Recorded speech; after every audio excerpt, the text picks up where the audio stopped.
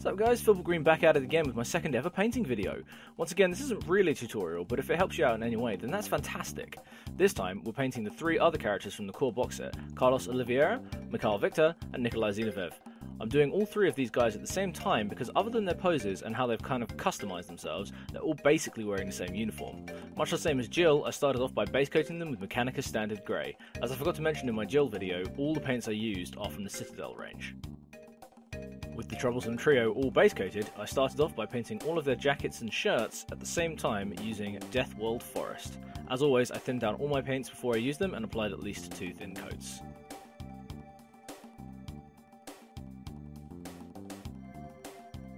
Next up, I painted the trousers of our UBCS friends using Rakarth Flesh, but I made sure to leave the knee pads exposed to be done at a later time.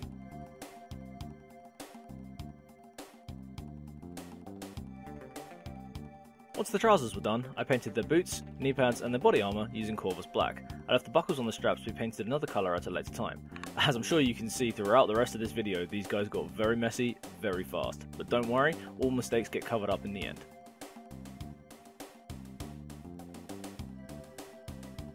After painting all that tactical gear, it's time to put some colour in their cheeks. I used Cadian Fleshtone to paint all the exposed skin on the models.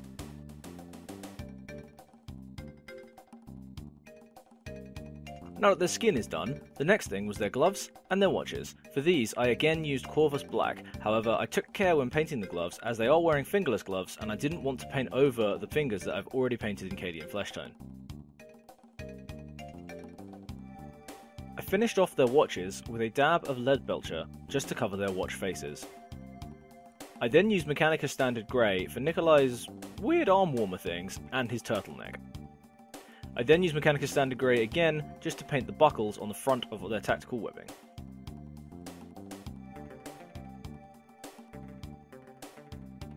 Mikhail's turtleneck was then painted with a lovely shade of Mephiston Red. After all those little fiddly bits, Carlos's mane needed to be done next. I used Mournfang Brown to adorn his shaggy hairdo, and gave the much older Nikolai a coat of Ulthuan Grey for his aging locks. Luckily for us, Mikhail was still wearing his beret, so there was no need to paint his hair.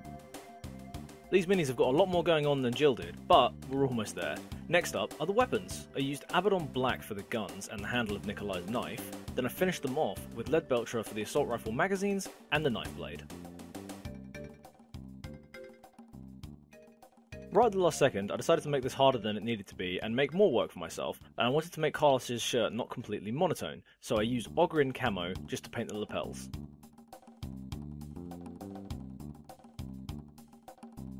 For the insignia patch on the back of their armour, I used the same colour as their uniform, Deathworld Forest.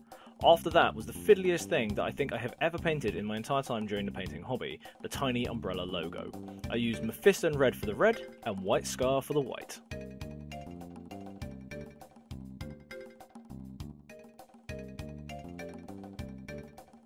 With all my messiness and mistakes covered up, it's time to wash the model. This will help get into the recesses and make all the small details of the model pop out just a little bit more. With the wash now done, you can see much more of the details on their clothes, hair and faces. I used Reikland Fleshshade for their skin and Nuln Oil for everything else, however I tried to apply it very sparingly on the trousers, really trying only to get it into the creases and folds. The last thing to do is base them.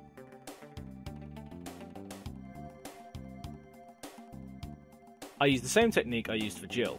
Astrogranite Technical on the base, washed with Nuln Oil, then finished with a light dry brush of Celestra Grey, so it looks like our characters are standing amongst the ash and ruins of Raccoon City.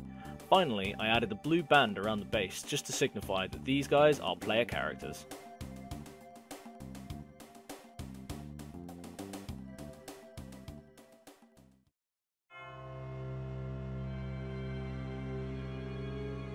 And there you have it, a trio of dangerous mercenaries ready to tackle the perils of Raccoon City.